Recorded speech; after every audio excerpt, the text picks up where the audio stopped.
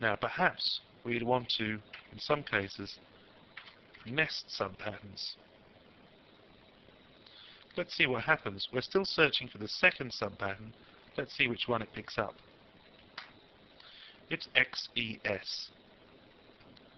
So, in the case of nested subpatterns, it's essentially simply a matter of reading from left to right. The first bracket that it comes across will be the marker for the first pattern, the next one, and so on, whether or not they're nested.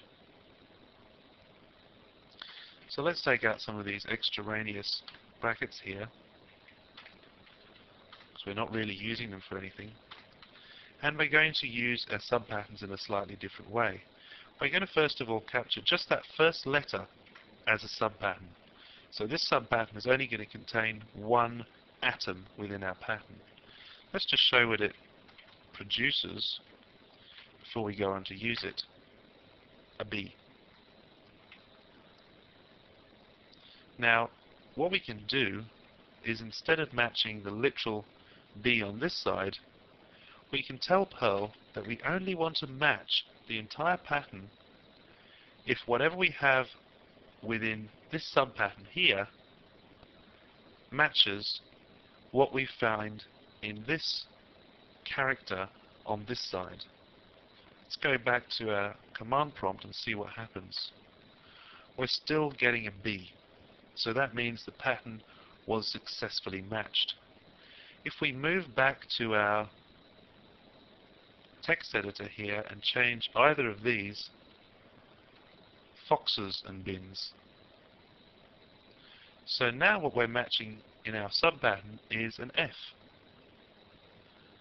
But because we've used this variable here, the entire pattern will fail to match, because we're either looking for boxes and bins or any two alliterative words, that is, words that begin with the same initial letter.